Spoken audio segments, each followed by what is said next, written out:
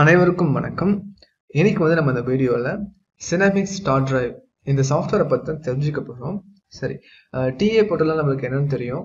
Totally integrated automation portal. So இந்த DA போர்ட்டலில் ஒரு ப்ராஜெக்ட் நான் கிரியேட் பண்றேன் அப்படின்னா அந்த ப்ராஜெக்ட்லேயே நான் வந்து பிஎல்சி, ஹெச்எம்ஐ, டிரைவ்ஸ் வந்து எல்லாமே வந்து ஒரே ப்ராஜெக்ட்ல பண்ண முடியும்னு சொல்லிட்டு நமக்கு எல்லாருக்குமே தெரியும்.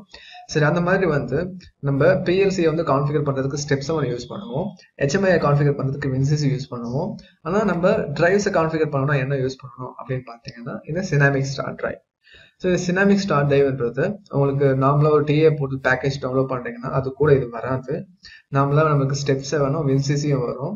ஸோ அடிஷ்னலாக நீங்கள் டிரைவ்ஸை கான்ஃபிகர் பண்ணணும்னு நினைக்கிறீங்க அப்படின்னு நினச்சிங்கன்னா அந்த டைமில் நீங்கள் இந்த சினாமிக்ஸ் ஸ்டார்ட்ட்ரைவோட சாஃப்ட்வேரை இன்ஸ்டால் பண்ணணும் அடிஷ்னலாக.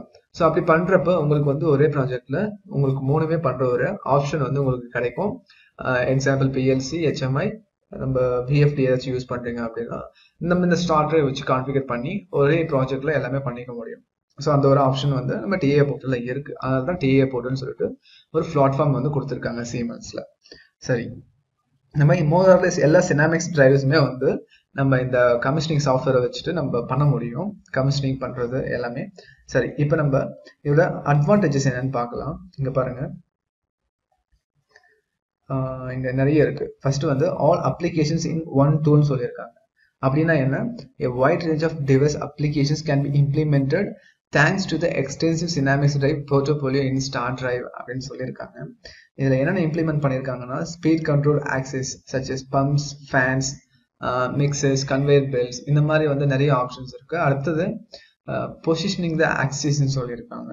ஓகே, இந்த ஆக்சிஸ் பொசிஷனிங் மூலியமா இந்த மாதிரி இதெல்லாம் கண்ட்ரோல் பண்ண முடியும் அப்படின்னு சொல்றாங்க. ஸ்பீட் கண்ட்ரோல், அப்புறமா பொசிஷனிங் ஆக்சிஸ் வந்து எப்படின்னா high and motional control applications பார்த்தீங்கன்னா அந்த இடத்துல வந்து நம்ம பொசிஷனிங் வந்து பண்றோம்.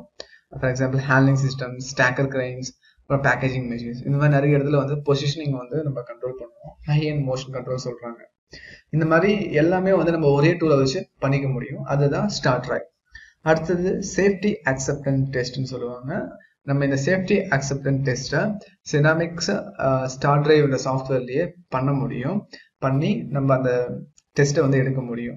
ஓகேங்களா, இங்கே சொல்லியிருக்காங்க. அப்புறமா பார்த்தீங்கன்னா இதுக்கு கீழே easy access to drive settings வியா டிஏ போர்ட்டல் ஓப்பன்னஸ், இந்த ஆப்ஷன் யூஸ் பண்ணி ஈஸியாக டிரைவ் செட்டிங்ஸை வந்து ஆக்சஸ் பண்ண முடியும். இது வந்து ஒரு நியூ ஃபங்க்ஷன் சொல்லலாம். அடுத்தது ஆட்டோமேட்டிக் சிஸ்டம் டயக்னாஸ்டிக்ஸ் அண்ட் ட்ரேஸ்ன்னு சொல்றாங்க. இது என்ன அர்த்தம் அப்படின்னா, இப்போ டிரைவ்ல வந்து நான் இந்த ஆப்ஷன் எனபிள் பண்ணிட்டேன்னா நான் டிரைவ்ல வந்து என்னுடைய லேப்டாப்பையோ சம்திங் சிஸ்டம் டிஸ்கனெக்ட் பண்ணாலும் டிரைவ் வந்து இன்டர்னலா மானிட்டர் பண்ணும்.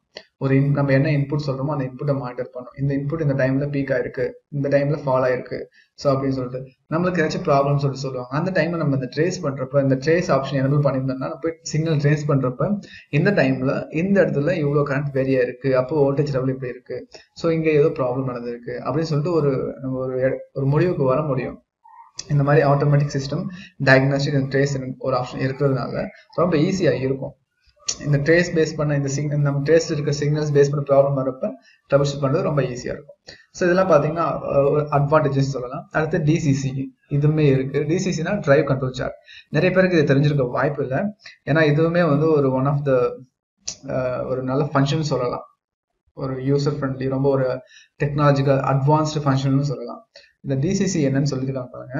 டிசிசி allows equipment functions of the drive system to be expanded individually with freely available closed loop control, arithmetic and logic function blocks சொல்லியிருக்காங்க.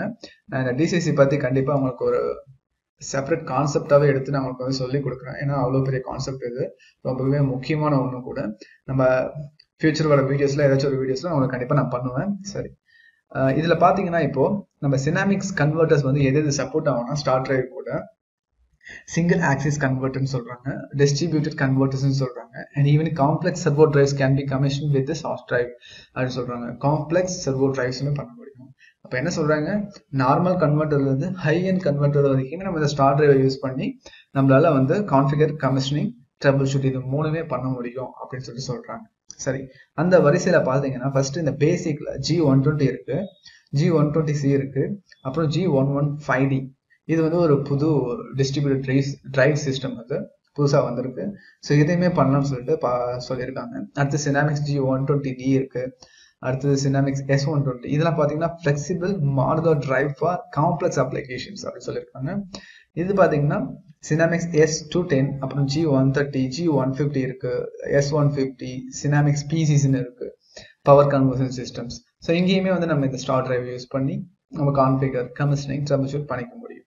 ஸோ இதுதான் பார்த்தீங்கன்னா ஒரு ஸ்டார் டிரைவ் அப்படின்னு எடுத்துக்கிட்டிங்கன்னா அதோட எக்ஸ்பிளனேஷன், அப்ளிகேஷன் என்னென்ன கன்வெர்ட்டர்ஸ் வந்து நம்ம யூஸ் பண்ணி ஸ்டார் டிரைவ்ல கமிஷனிங் பண்ண முடியும்னு சொல்லிட்டு பார்த்தோம். அடுத்த வீடியோல வந்து நான் உங்களுக்கு எப்படி டவுன்லோட் பண்றது, எப்படி இன்ஸ்டால் பண்றது, ப்ராஜெக்ட் எப்படி கிரியேட் பண்றது அதெல்லாம் அப்படின்னு சொல்லிட்டு பார்க்கலாம். இந்த வீடியோ பிடிச்சிருந்துச்சு அப்படின்னா உங்க ஃப்ரெண்ட்ஸுக்கும் ஷேர் பண்ணுங்க. தேங்க்ஸ் ஃபார் வாட்சிங்.